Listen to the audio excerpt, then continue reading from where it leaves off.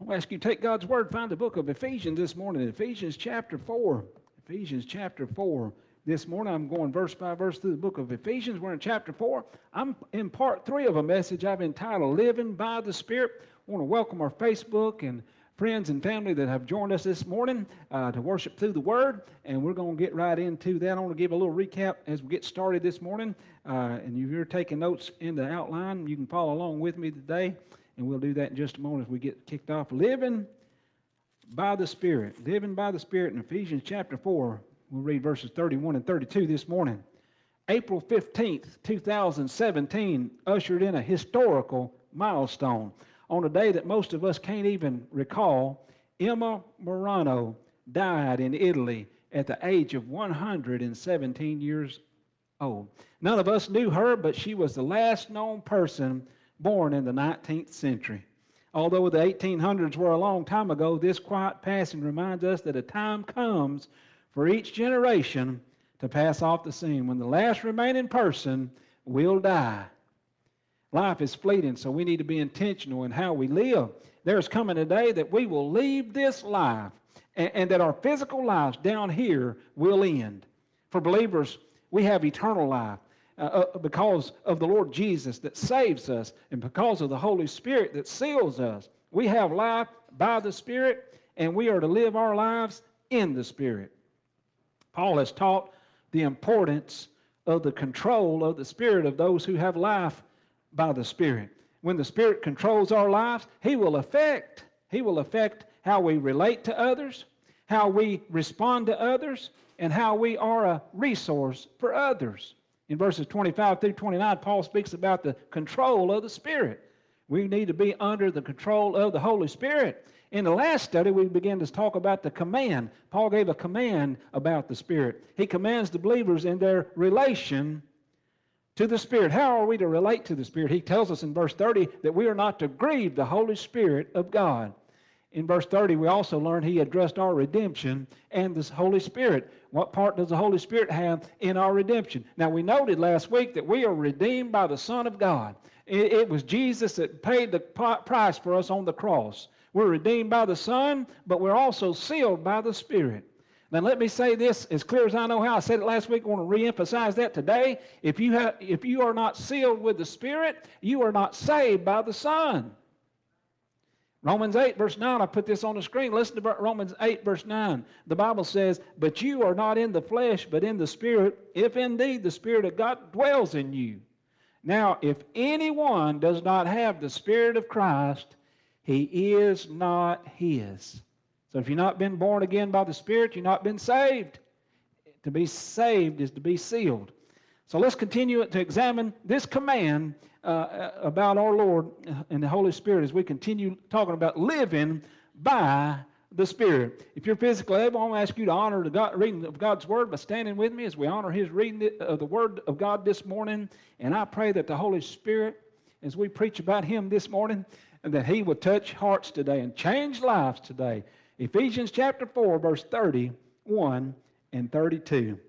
The Bible says, "Let all bitterness, wrath, anger, clamor, and evil speaking be put away from you with all malice.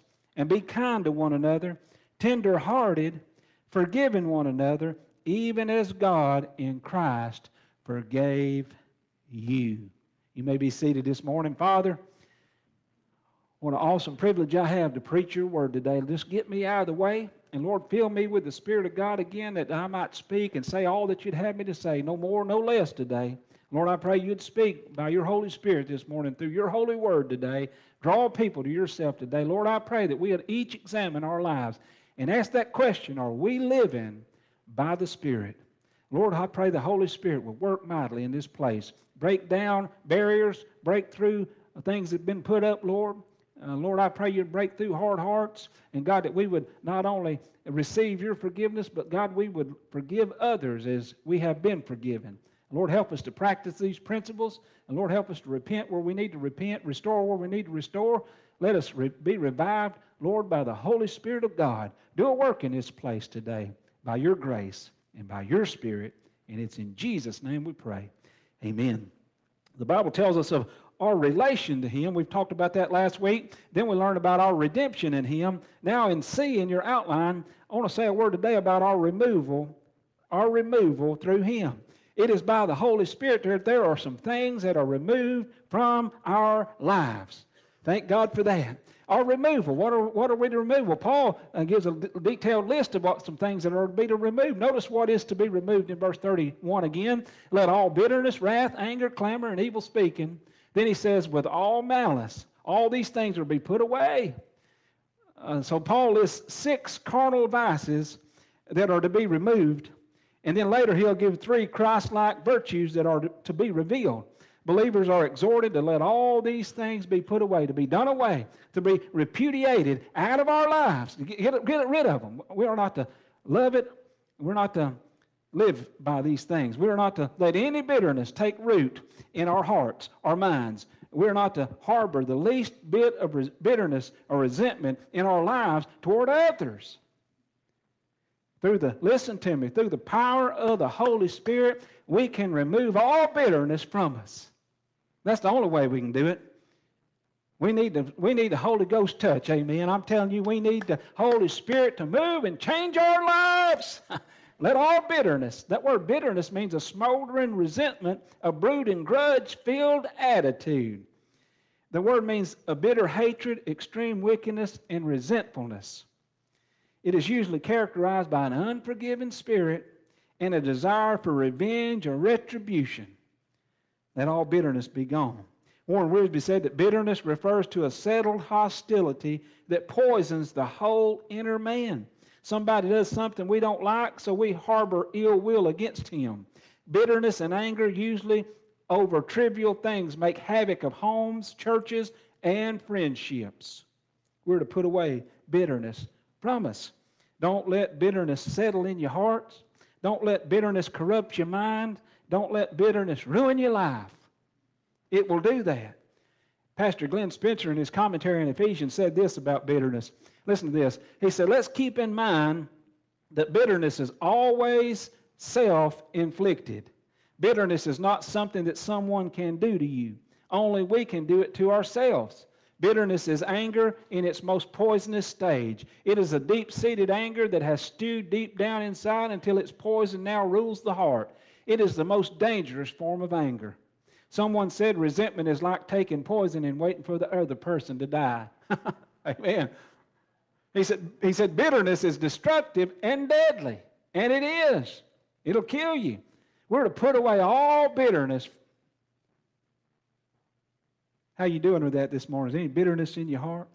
Hebrews 12:15 says, don't let any root of bitterness spring up, defiling many. Don't let any little root of bitterness. It'll grow. It'll choke the life out of you. We're to put away all bitterness. He says also we're to put away wrath. That Greek word thumos is the Greek word, means boiling with anger, indignation, fierceness, rage, a violent outburst is what it means. It's an explosion on the outside of feelings that are on the inside. This word describes a violent outburst of anger. I mean, it may flare up and it may subside, but let me tell you, it leaves behind carnage in its wake, amen? It leaves behind hurt and pain. We do things we shouldn't do and we say things we shouldn't say when we've got wrath.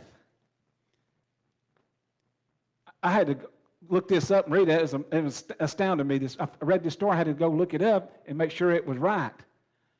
In 1894, the Baltimore Orioles came to Boston to play a routine baseball game, but what happened that day was anything but routine. The Orioles' John McGraw got into a fight with the third baseman, the Boston third baseman, and then within minutes, all the players from both teams were in a brawl. It didn't stop there. The brawl spilled over into the grandstands amongst the fans, and they went to fighting. Somehow someone set fire to the stands and the entire ballpark burned to the ground. Wow. To top that off, not only that, but the fire spread to 107 other Boston buildings that day.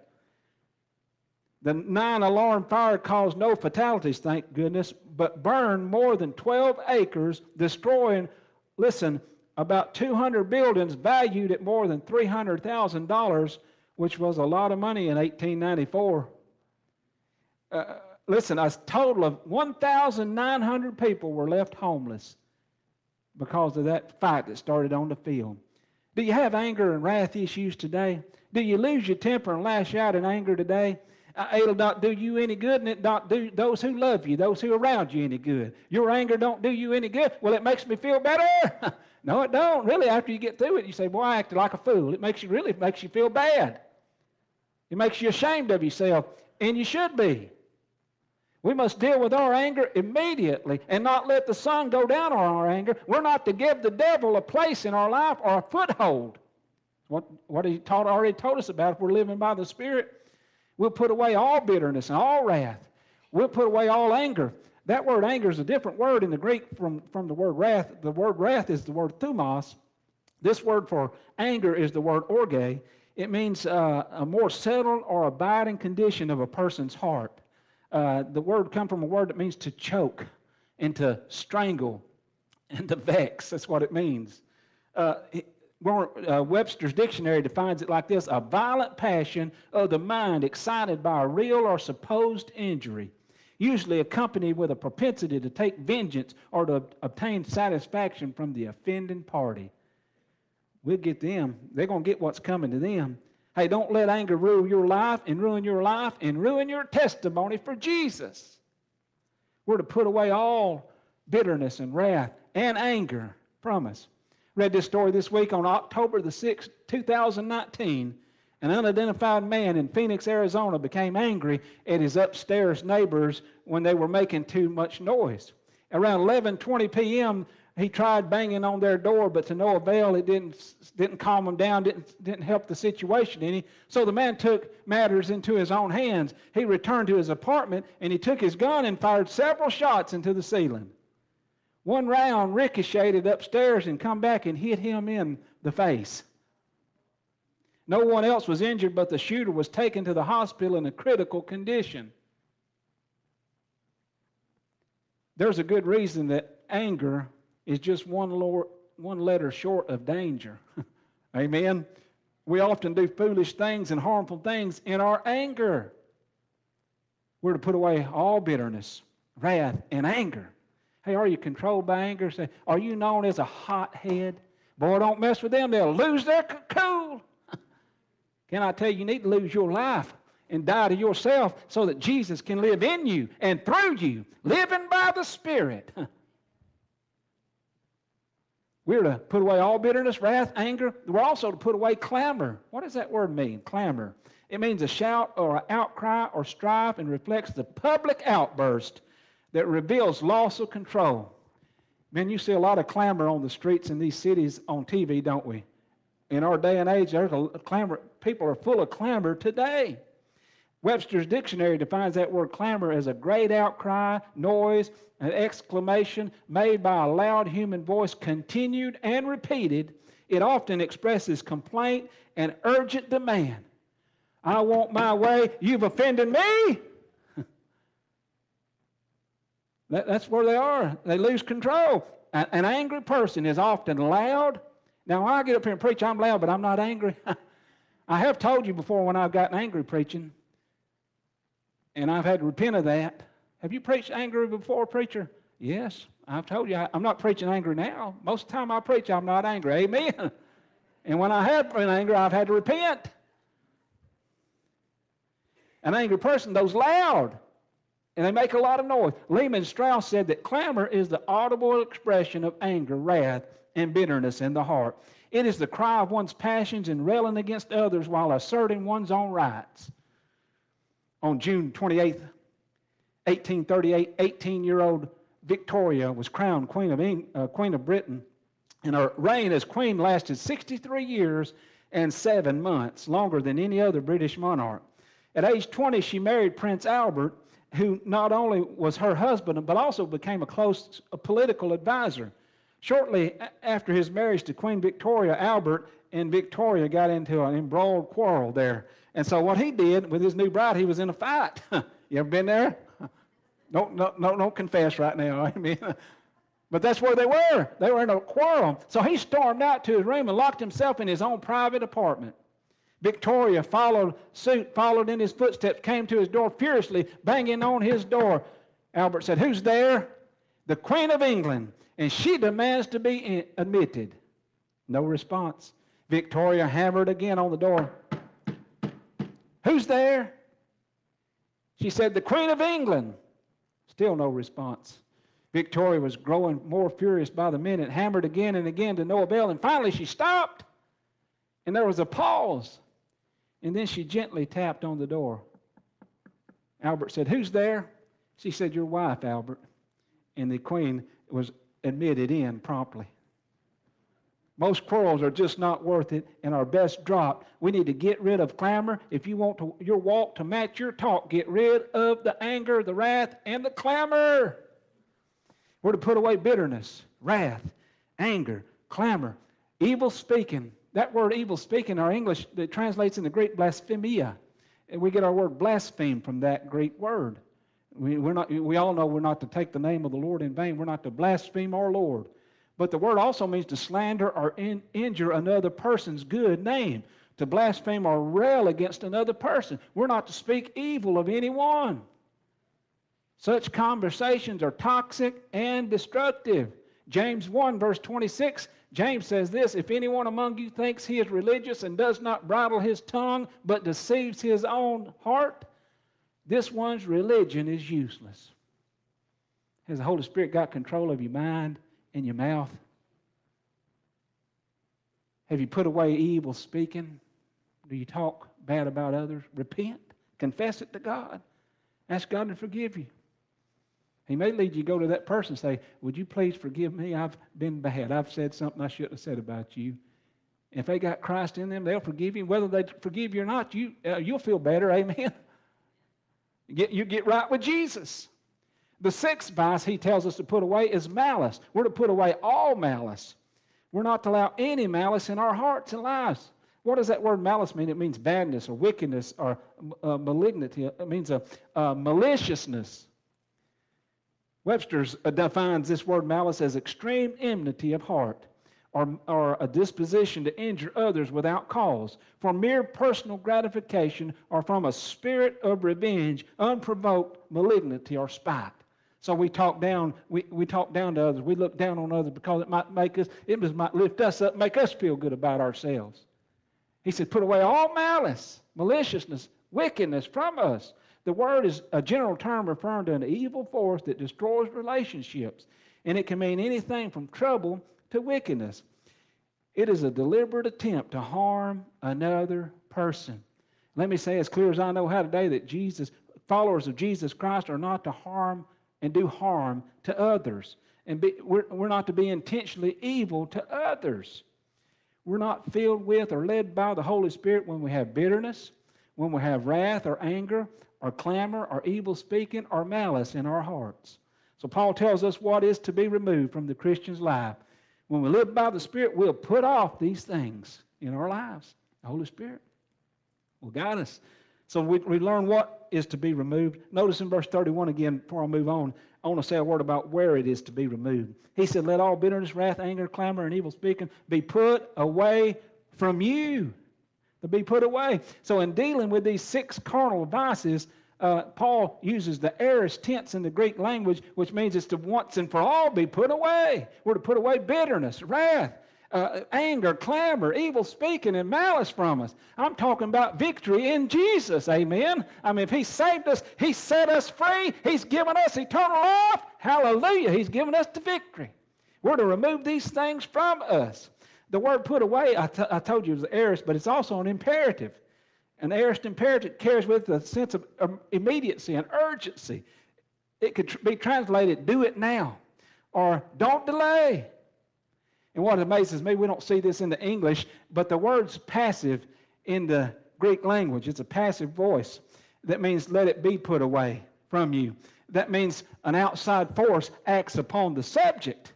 That means the things that's in us, we can't put away by ourselves. You ain't got it in you to stop it. I'm going to do a New Year's resolution, Brother Ray. You will fail. You have failed. I have failed. So you don't know about me. I got a lot of resolve. You still fail. Oh yeah, I'm not trying to discourage you. You need some outside help. You need the Holy Spirit help. That's what that word passive is. Let the things be put away from you. So when we're living by the Spirit, the Holy Spirit's going to take that old bitterness and do away with it. That old anger and wrath and do away with it. He's going to change our disposition. Hallelujah. It is as we yield to the Holy Spirit that He sanctifies us in our lives and He removes those things from our lives. Living by the Spirit. That's what I'm preaching on this morning. We need every Christian to live by the Holy Spirit. John MacArthur said this. Listen to this. This is a very important word he gave. He said this: these particular sins involve conflict between person and person, believer and unbeliever, and worse still, between believer and believer. These are the sins that break fellowship and destroy relationships, that weaken the church and mar its testimony before the world. When an unbeliever sees Christians acting just like the rest of society, the church is blemished in his eyes, and he is confirmed still further in resisting the claims of the gospel. So I don't need that Jesus. He ain't made no change in your life. Y'all just like me. Y'all just like the folks down at the bar. Y'all just like my family. Have you put away these carnal vices from you? Paul tells us in the command about the Spirit. We've learned how we relate to Him. We've learned about our redemption in Him. Then I preached this morning about our removal by Him. By Him, we are enabled to remove these things out of our lives. Then lastly, D in the outline, I want you to notice our response by Him. If we're living by the Spirit, we're going to respond by Him. How are we going to respond? Notice what we give. Paul lists three things, what we give. Three Christ-like virtues that we are to give. He tells us we're to give kindness, tenderness, and forgiveness. That's right there. It's in the text. And be kind to one another. See that in verse 32? And be kind to one another. So Paul uses the durative case in the Greek, which speaks of an ongoing action. That means Christians, you and I are to be ongoingly kind. That means we can't take a day off from being unkind. We don't ever have an excuse of not being kind. If you can't say something that's not kind, don't say it at all. Amen. Say, I ain't said nothing, but I got feeling. Well, deal with them. Don't let the sun go down on your wrath. Deal with them by the Holy Spirit. Be kind. These qualities are produced in us and through us by the Holy Spirit. And they are evidences that we are living by the Spirit. The word there, be, is a present imperative. It's a commandment. And be kind, it means, it speaks of a new lifestyle. Keep on becoming kind. That's what it means. Keep on becoming kind. It's a middle voice. It calls for the subject, us, to initiate the action. So we, as Christians and Christ followers, have it in us to be kind. Amen. And we got to choose to be kind. I don't feel like being kind. Deal with your feelings. Put that feeling down and do what God calls you to do. I'd rather be obedient than obedient to the Father instead of obedient to my feelings. Amen. Be kind, that word means gracious. It carries the idea of being gentle and courteous and caring. So Christians are to be known for their kindness. Christ followers are to be Christ-like, and Jesus was kind to others. Have you ever known some Christians that mean they're meaner than a junkyard dog? You don't want to be around them. You want to run from them. Put them guys in a fence. Let them bark until they get right. Woof, woof, woof, woof.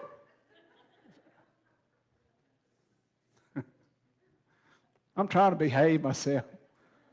We're to be kind to our spouses. We're to be kind to our children. We're to be kind to our parents. We're to be kind to our loved ones. We're to be kind on our jobs. We're to be kind to our employees. We're to be kind to our employers. We're to be kind at school to our teachers and to our students. We're to be kind to our friends. We're to be kind to our enemies.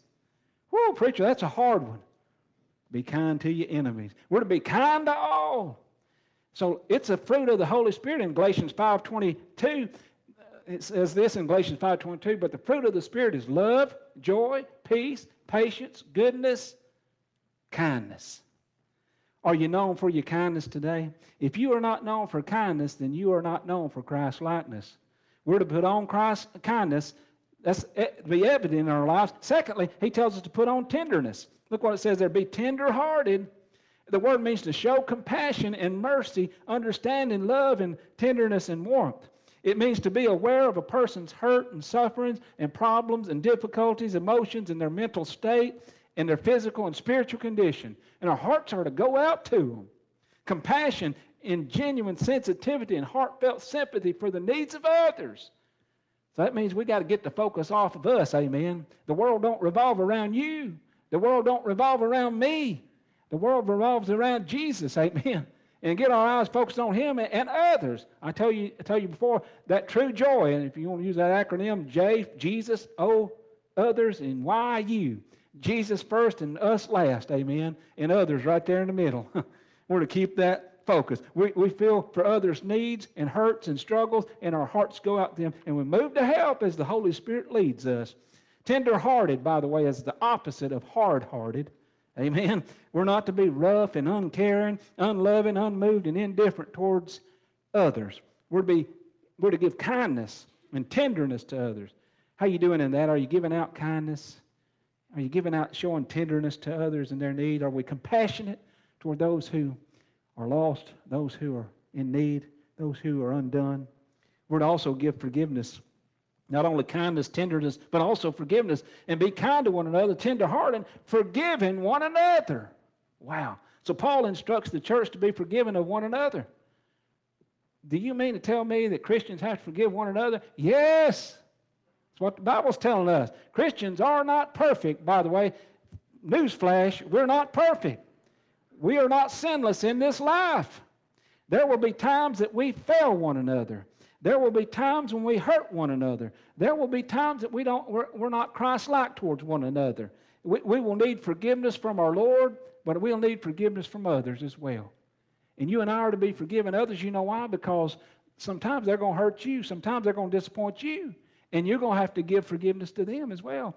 We're to forgive one another. Be forgiving. The word means to be gracious to a person, to pardon him for some wrong done. David Jeremiah said, don't forget what Paul is doing in this entire section of Ephesians. He's pointing out that Christians are to be radically different from the worldly culture they live in. In the world, it's every man for himself. Claw your way to the top. Look out for numero uno. Do what you have to do to get what you want. Success is the primary virtue. So everything is justified by means to that end. Because Christ was not like that, His Holy Spirit would never lead any Christian to be anything but kind, tender-hearted, and forgiving. He says, and in our world, that is radical living. But in God's world, it is simply the norm. End of quote. Do you have anything against anyone today? Forgive them. Let it go. Forgive them. And we're going to talk about why you should do that in just a minute. Unforgiveness is like poison or a cancer that will destroy you. We cannot walk with the Holy Spirit and live by the Spirit with unforgiveness and bitterness in our hearts. Unforgiveness, listen to this statement, in the life of a Christian or a local church fellowship will grieve the Holy Spirit and render our worship and our work and our witness ineffective, unproductive, and powerless. Paul tells us what we give.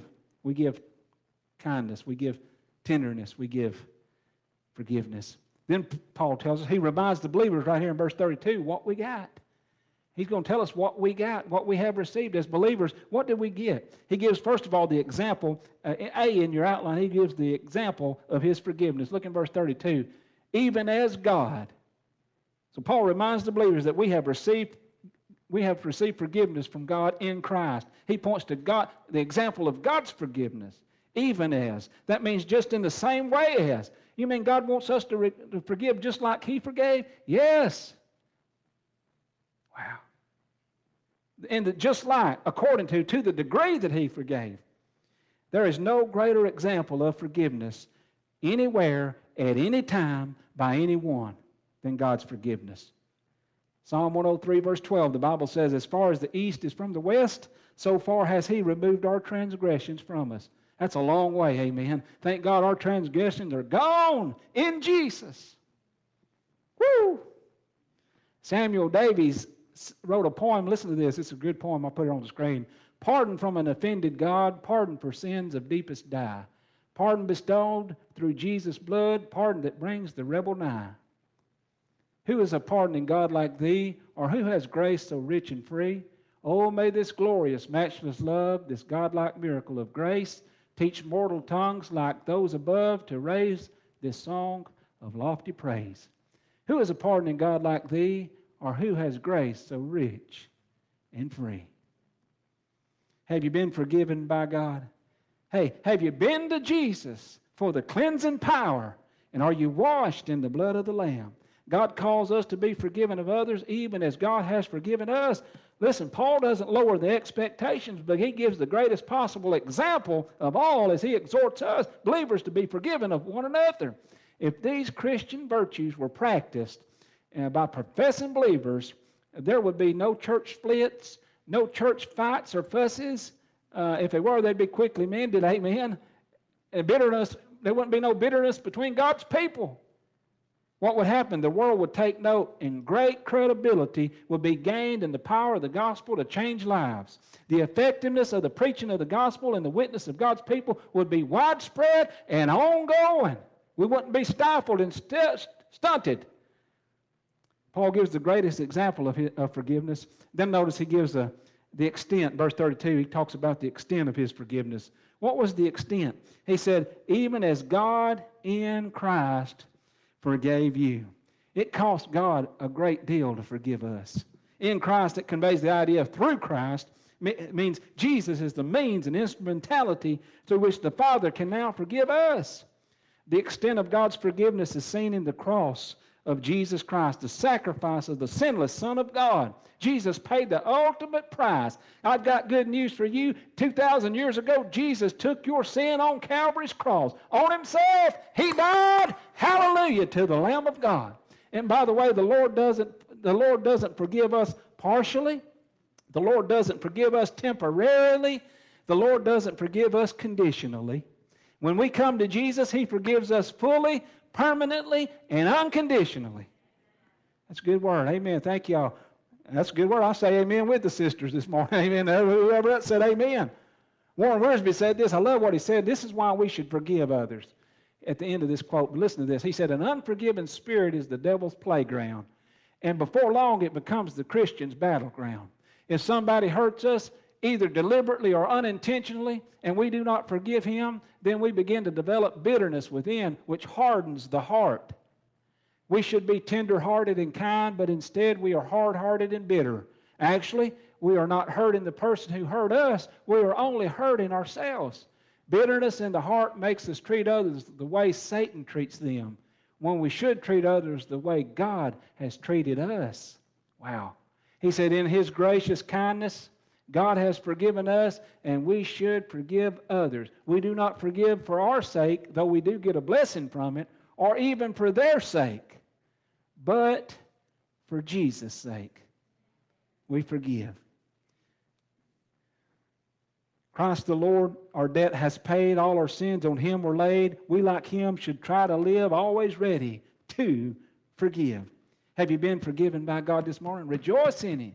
Don't hold that forgiveness in. Relay it to others. If you've not come to Jesus and through Jesus, then you've not been forgiven by God. The only way God can forgive sin is through his Son, Jesus. See, Jesus came our debt to pay, saved our soul in grace one day. So in love, we all should live ready always to forgive. When it seems you can't forgive, remember how much you've been forgiven. Think about that. Think about that. What you've been forgiven, what it cost God to forgive you. He's forgiven us of all of our wickedness and all of our worldliness and wantonness. He's forgiven every evil thought, action, and intention. He's forgiven all of our years of rebellion and rejection and resistance. He's forgiven all our angries and adulteries and attacks. He's forgiven all of our covetousness and carnality and corruption. He's forgiven all of our idolatry and impurities and iniquities. He's forgiven all of our hatred and hard-heartedness and harshness. He's forgiven it all. Corrie ten Boom. I don't know if you've read about her. They've got books about Corrie ten Boom. Listen, she spent years in a Nazi concentration camp in World War II. Listen to this. While in prison, Corrie saw incredible abuse, so inhumane that it drove the prisoners to incredible depths, including intentionally allowing lice to breed on their bodies. Because the more lice they had, the less chance the German guards would molest them. Corrie even witnessed the death of her own sister Betsy in that concentration camp. After the World war, God sent Corrie ten Boom on a mission of mercy through the war-torn cities to encourage residents to choose forgiveness rather than bitterness.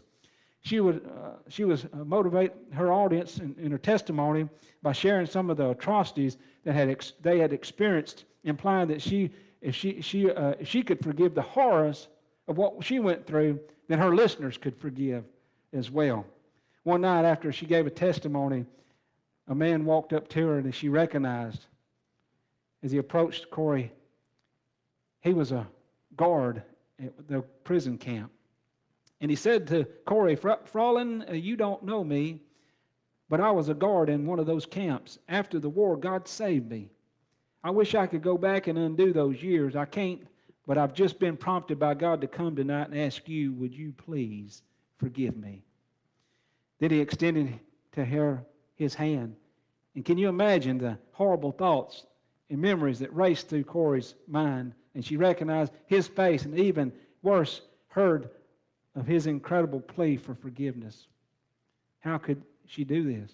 Corrie said her arms froze at her side and she was literally unable to move. The flashbacks in her mind replaying the atrocities, the death of her sister, the abuse, and then God's Spirit said to her, "Corrie, what have you been telling everyone else to do? An act of your will you choose to forgive?" Corrie went on to explain what happened next. She said, "I reached out my hand and I put my hand in his hand and I said, 'You are forgiven.'" She later reported that at that moment it was like a dam that broke loose. All the bitterness and resentment, and God set me free, is what she said. Some of you today need to be set free from bitterness and wrath and anger. Are you living by the Spirit? Are you trusting in the Son of God? Do you have bitterness towards anyone? Confess it today. Repent of it. Do you have wrath in your life? Are you known for, man, I'm right on the edge of blowing up all the time? Or do you harbor anger in your life? Are you loud and boisterous? Are you full of clamor? Shouldn't be in a Christian's life. Let the Holy Spirit take these things from you today. Do you have evil and malice in your hearts? Do you speak evil of anyone? Repent today. Christians, repent and let's be restored. Let's ask God, the Holy Spirit, to move in our midst, in our place, draw people to Himself, be freed up to work. I don't want to be guilty of quenching the Holy Spirit in my life or His church. Are you kind today, compassionate towards others? Are you tender-hearted in caring for the needs of others? Are you forgiving of others when they sin against you? Listen to this. Do you seek forgiveness from others that you sin against? Have you remembered the example of God's forgiveness, the extent of His forgiveness? Christ paid it all on the cross for us. Let us rejoice in Him. Let us live for Him. Let us not grieve the Holy Spirit. Let us live life by the Spirit. If you're here this morning, you don't have life. If you don't have the Spirit, you don't have life. You might have physical life. You're breathing. I don't see nobody dead here this morning. Check the aisles, Brother Bob. Is anybody laid out? But if you've not been born again, you don't have life. The Bible says we're dead in our trespasses and sins. Ephesians chapter 2. I've been preaching through the book of Ephesians. He addressed that. But what happens when we come to Jesus? We receive life. We receive the Holy Spirit, and He begins to work in us and work on us. He was working on those Ephesians. That's why Paul was commanding them, put these things out of your life. Let them be put away. Let the Holy Spirit work. He's got all power in heaven and on earth. He's God the Spirit, and God lives in us if we're saved. So let's live like it. Amen. Let's pray this morning. If you've not been saved today, you can trust Jesus right where you are. You can call upon Him, ask Him to forgive you of all your sins. Recognize you're a lost sinner, that you're one breath away from eternity in hell. Jesus came so you wouldn't have to die and go to hell.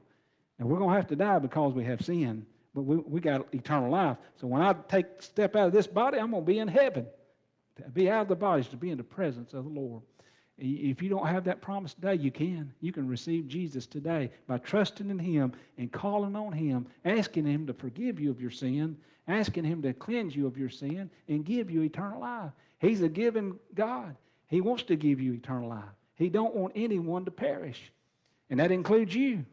That included me, thank God. Call upon Him today. The Bible said that whosoever shall call upon the name of the Lord shall be saved. If you'll call on Jesus right where you are in faith, He'll save you. Some of you need to call on Jesus in faith today. He's already saved you, but you've not been living like it. You need to repent.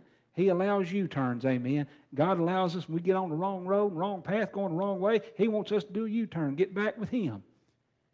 If you've not been close to Jesus, I'm going to tell you, he hadn't left you. If somebody's left, it hadn't been him. Would you return to Jesus today? Father, would you bless and draw people to yourself in this place today? Lord, let us all live by the Spirit. And God, to do that, we have to have the Spirit. And I pray for those in this place today that have never been born again, that today they would call upon the name of Jesus and be saved by the grace of God. Lord, they would trust in the resurrected Son of God who paid it all. Thank you, Lord, for the extent of that forgiveness, Lord, the example that you give, Lord, that you extended forgiveness to us through the offer and the sacrifice of your only begotten Son. Lord, we rejoice in you today. We thank you for our salvation. And God, help us to live life by the Spirit. I pray that men and women, God, would obey your word. And the Lord, by the Holy Spirit, we'd put away all bitterness and wrath and anger and clamor and evil speaking. And Lord, all malice out of our lives. That we'd live by the Spirit. That the world would take note, God, that we've been changed. And that we'd just brag on Jesus. Yes, we just brag on Jesus, Lord. It's a work of grace in our life. The work of the Spirit in our life. I pray the Holy Spirit would be freed up to move in this place, Lord.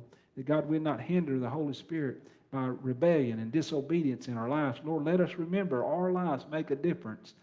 Individually, in our homes, in our marriages, in your church, with our family, with our neighbors.